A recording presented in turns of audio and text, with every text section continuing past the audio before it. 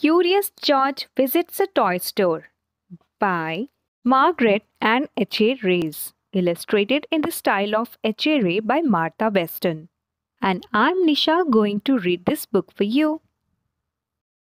This is George. He was a good little monkey and always very curious.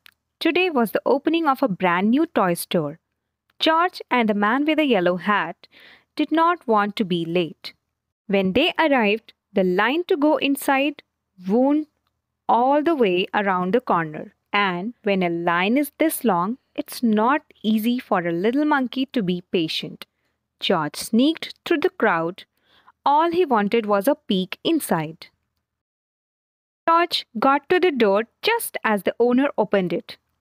"This is no place for monkey," she said. But George was so excited he was already inside. Balls, dolls, bicycles, and games filled with shelves.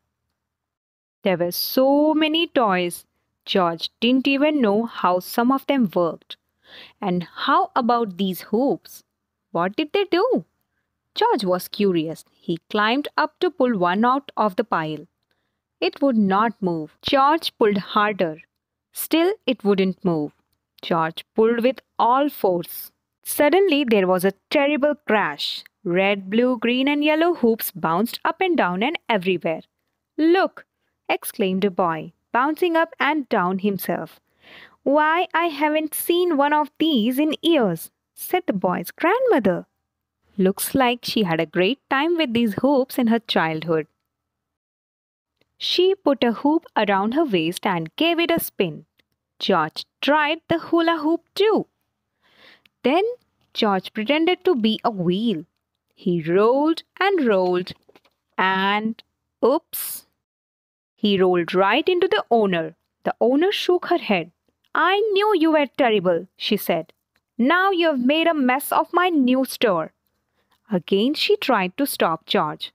And again George was too quick. In only a second he was around the corner and on the highest shelf. Below him, George saw a little girl point to a toy out of reach. "Mommy, can we get that dinosaur?" she asked. George picked up the dinosaur and lowered it to the girl. She was delighted. So was the small boy next to her. "Could you get that ball for me, please?" he asked George. George reached up, grabbed the ball, and bounced it to the boy. "May I have that puppet way over there?" asked another girl. How lucky that George was a monkey.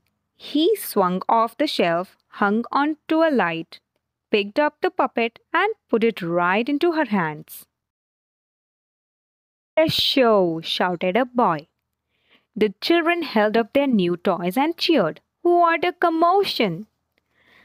Immediately the owner came running, and then came the man with the yellow hat. "I think we have made enough monkey business for one day." Owner frowned.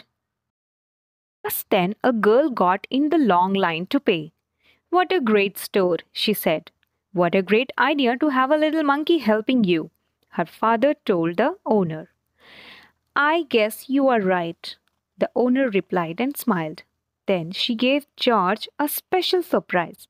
"Thank you, George," she said. "My grand opening is a success because of you. Perhaps monkey business is the best business after all." The end. I hope you enjoyed listening the story Curious George Visits a Toy Store. If you did, then please hit that bell icon along with the subscribe button so you never miss any update from me. Thanks for watching. Take care and bye-bye.